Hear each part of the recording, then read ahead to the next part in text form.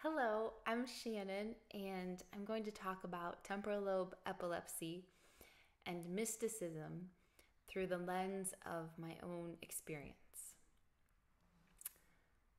So, when I was 5, I had a tough case of the chicken pox and a high fever, and amidst that one day, I saw an enormous oncoming train.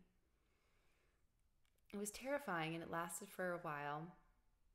And after I recovered from the pox, I started experiencing myself as like really tall or very small when I woke up. Sometimes things would feel very heavy or light. And the common refrain of my childhood was earth to Shannon. When I was 10, I saw the light and eternity for the first time. It was a pretty big experience for me at that age, and I became very religious. I wanted to pray a lot. I asked my mom to drop me off at church before school, so I would go and pray, and then I would walk to school. And my desire really was to reconnect with God the way I felt that God had reached out to me when the light became clear. And through my teenage years, I was fortunate to see angels and sweet beings. And when I was 19, I went on a come and see to the Missionaries of Charity in the Bronx, where you stay in the convent. And it was really cool. I mean, we prayed a lot, but we also did a lot of work for their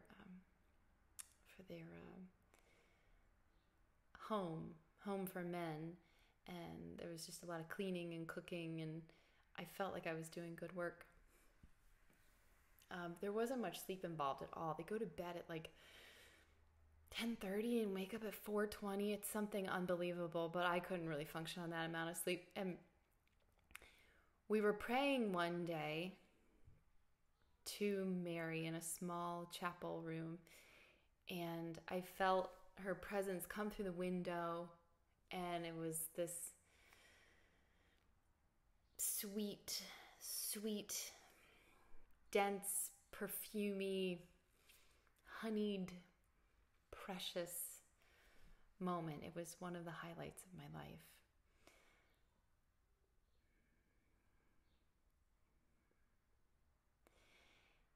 When I was 21, I was crossing the street on my bicycle. I was hit by a car, and the left side of my head hit the car, and then I was propelled a long way, and then I was wearing a helmet and hit the top of my head and then skidded down the road.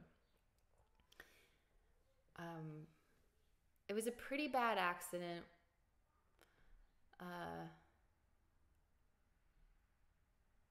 After my head hit the left side of the car, which I don't have any recollection of the first half of it, but when I was flying through the air, I had the opportunity to see the net that envelops this creative reality.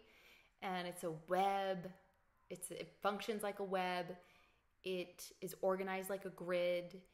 And that web grid, like the net of Indra, it coagulated around me. Its intelligence, its love, and its witnessing coagulated around me as an angel and protected my body in a way that I can only describe as miraculous, because some of the bystanders thought it was a fatality, the accident, but I came out pretty well considering the forces and the angles involved.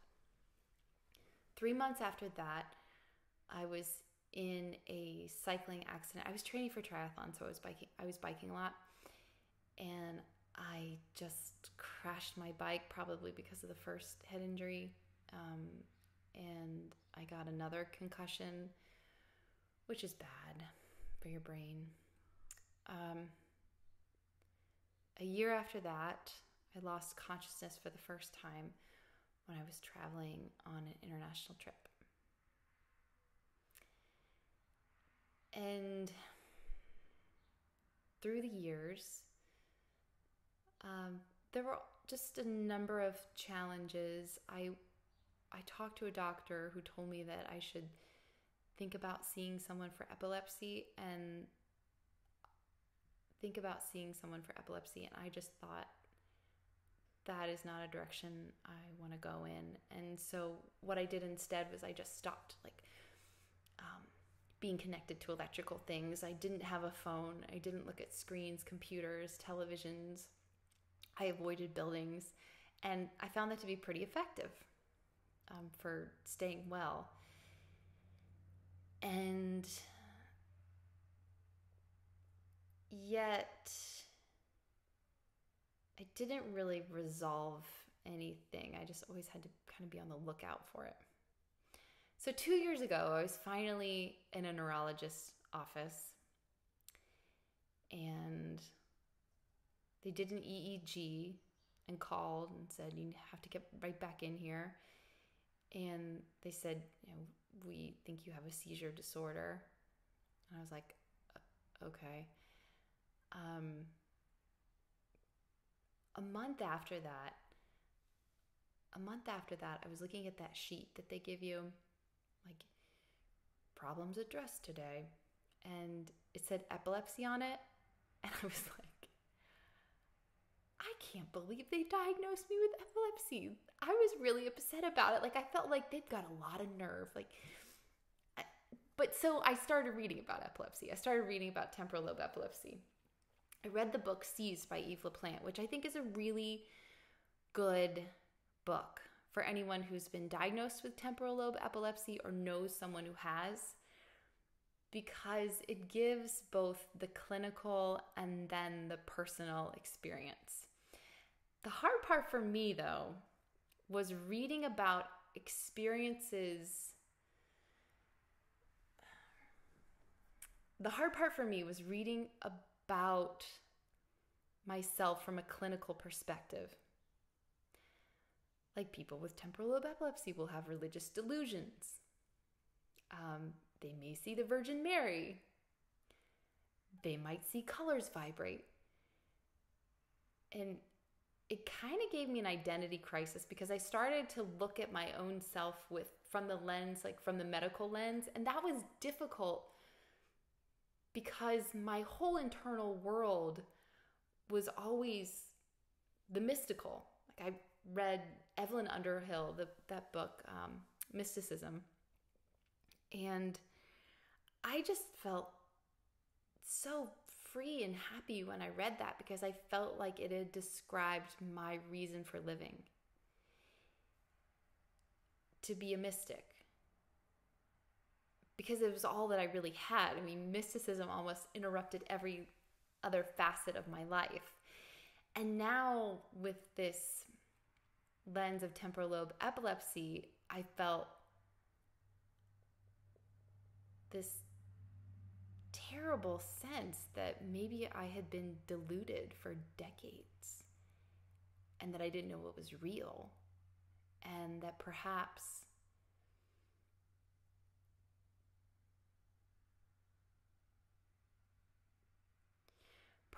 all of the God that was my greatest sense of reality wasn't real at all.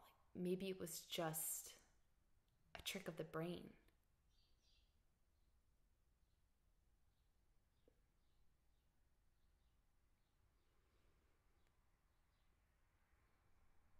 So I sat with that for a while, and it didn't feed my soul. And I thought, maybe there's more to it. There's always more to it. Like, in life, reality is always more complex, more extraordinary, more loving, more phenomenal, more mysterious than our own minds can conjure up. So I started wondering, like, well, what if I don't know what this is, and maybe it's not what it seems to be? So I've started thinking about these temporal lobe seizures in a different way. I've started thinking about it like a window through mundane reality where one can reach out and touch something greater and more real, which could be the collective subconscious. It could be the higher realms. It could be many different things that we can touch. But what if, this is the question I would ask you if you've been diagnosed with temporal lobe epilepsy, or you think you have it, or you know someone that does, what if it's an avenue that you walk on in order to touch something more profound, even when you're having like a hellish one? Like, I remember one where I was falling through these different layers of hell, and I was like, no, it was terribly scary. But I think it's still real. I think there was something real to that. Because, status quo reality, it's pretty mundane, and it's not that reliable either. I mean, we live collectively with an unfathomable amount of, what's the word when you, like, not the word, but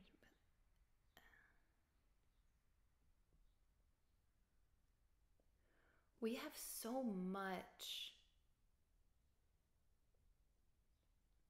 magical thinking in our culture that I don't think that we fully realize it.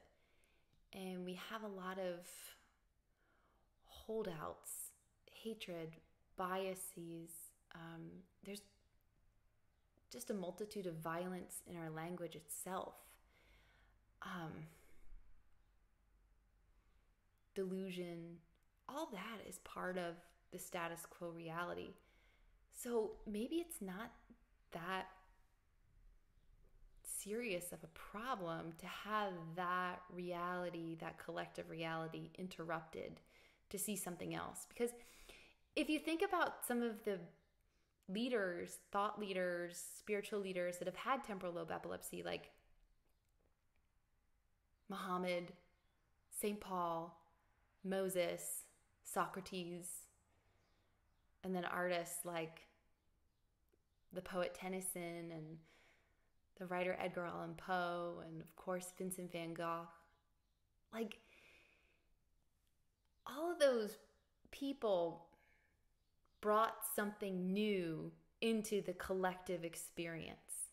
And so maybe that's kind of what mysticism is. It's just bringing something new. It's the growing edge of human consciousness. I think God is the growing edge of human consciousness. So if you can interrupt the sort of like old formulations and then bring something new from the other side of the veil, I think you're behaving as a mystic. And if it's a temporal lobe seizure that makes that happen, then that's okay.